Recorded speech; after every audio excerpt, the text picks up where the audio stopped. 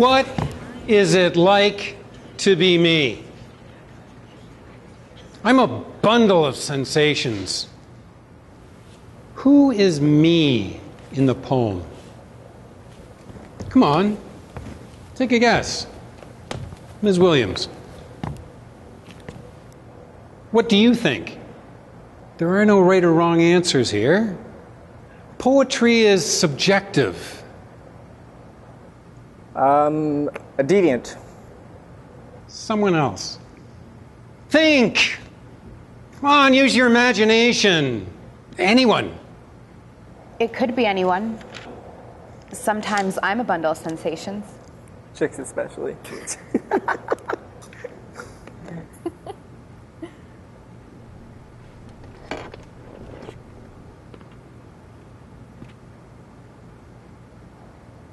What is it like to be me? I'm a bundle of sensations. Can you see my urges? You're a drug addict.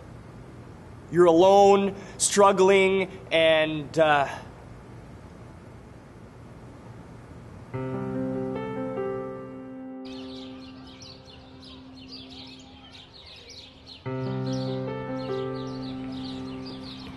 I like this park.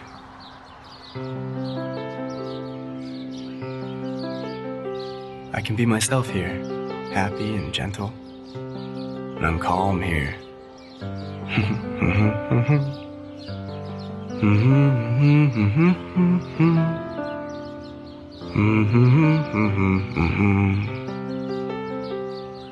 I like calm sounds.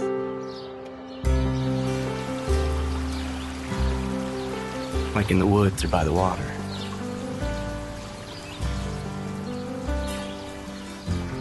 The wind rustling the leaves, the movement of grass.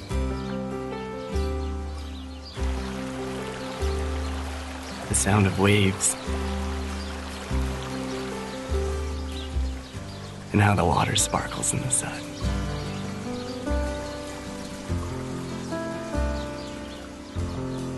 People find it hard to believe that I'm a spiritual person.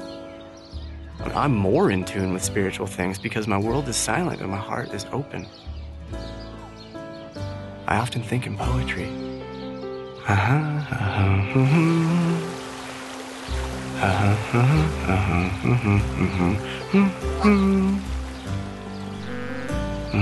The poems paint themselves.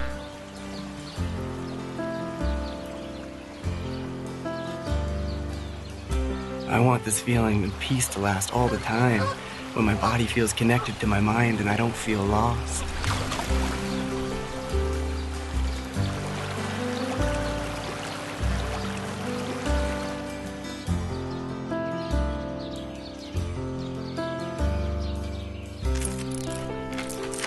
Hey, you know, I love golds. I think they're the smartest, friendliest dogs ever.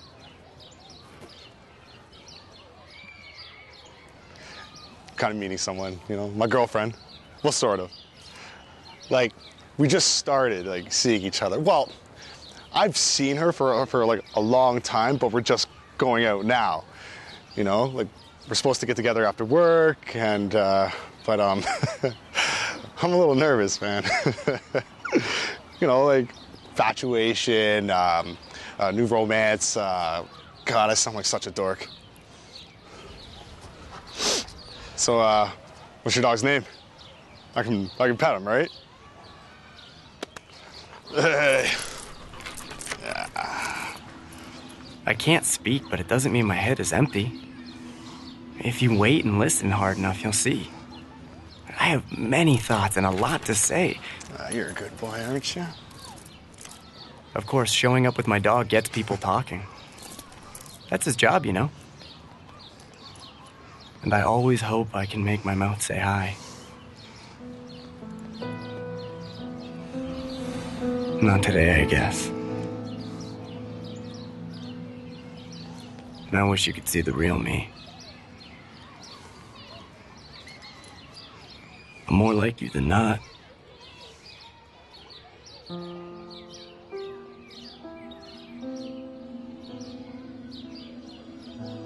Sometimes I observe my life, but I can't always control it. People have to guess what I want and need, and I do want and need. I wish I could just tell you. I bet you think I'm antisocial. And that couldn't be further from the truth. It is a terrible thing to be present and yet invisible.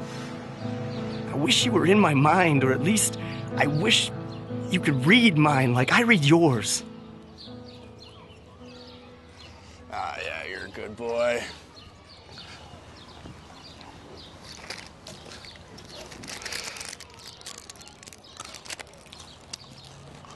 So anyways, I'm a little bit early.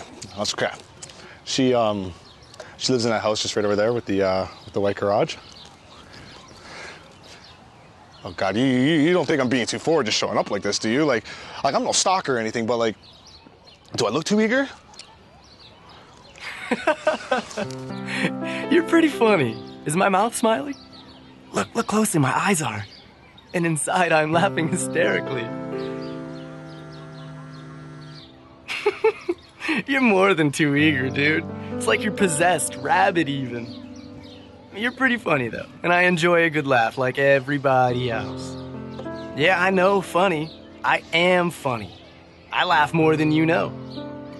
Sometimes when people don't understand me, their faces are really funny. Yeah. Mm-hmm.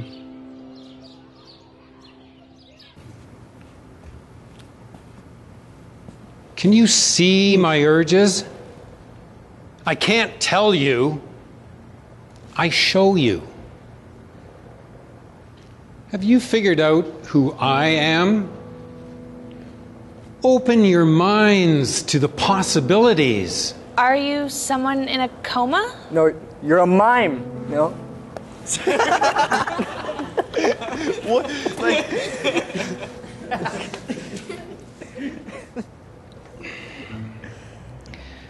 I'm a bundle of nerves and a jumble of thoughts. I got it.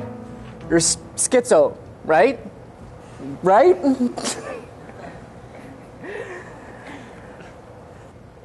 I'm in constant motion. My mind is always going. I'm in tune with some things, with all things spiritual.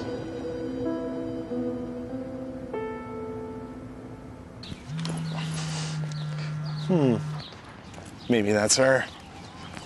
I'm trying, I really am.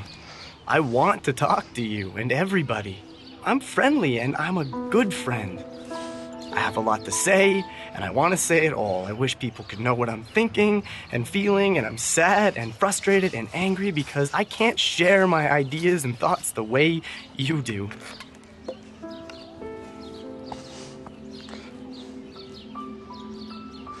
You probably see me as someone who doesn't think at all. People think I'm different, but really, who am I different from?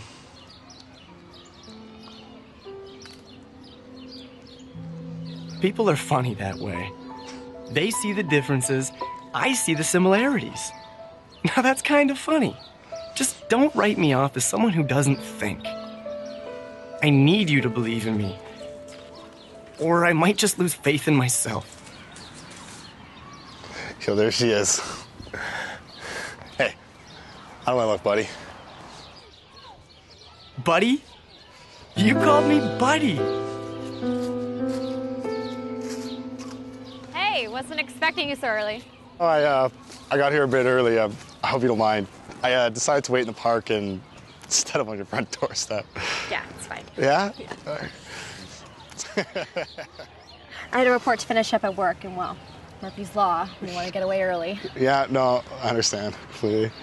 I'm trying hard to control my body, but it responds opposite to what I want most times. No one can see my inner struggle. When people give up on me, it makes it worse.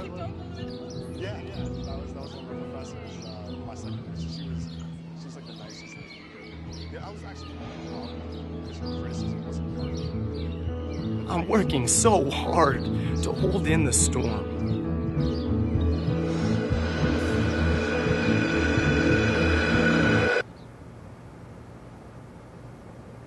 I wonder what it's like to be you. Do you ever wonder what it's like to be me? You look good. Thanks. Yeah, you too. So I'm really happy to finally actually be able to kind of get the time to spend with you, and well, that I've been Bailey? waiting, and I am a time bomb waiting to explode.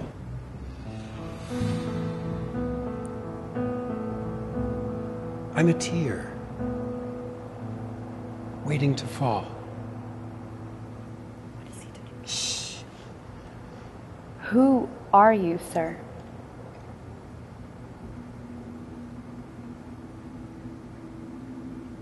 Hi, Matthew. hey, you know this guy? You two have already met? Well, kinda, I guess. Hi, Matthew. Good to see you, Bailey dog. Maddie and I were neighbors. We grew up together. We jog together when we can. Good to see you, Maddie. How's your favorite dog, Bailey?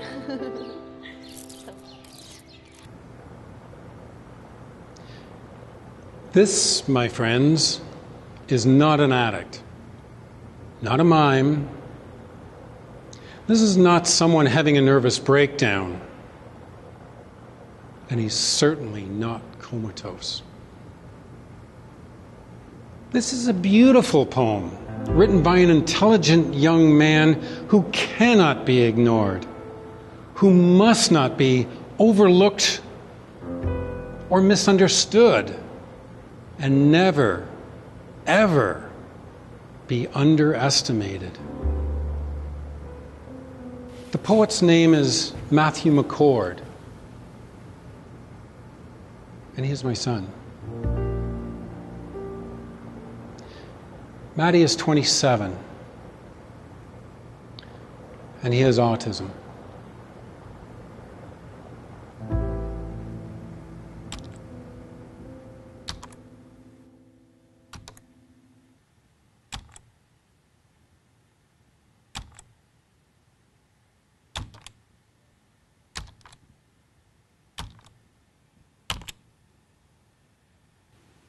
Do you wonder what it's like to be me? I am holding in the storm.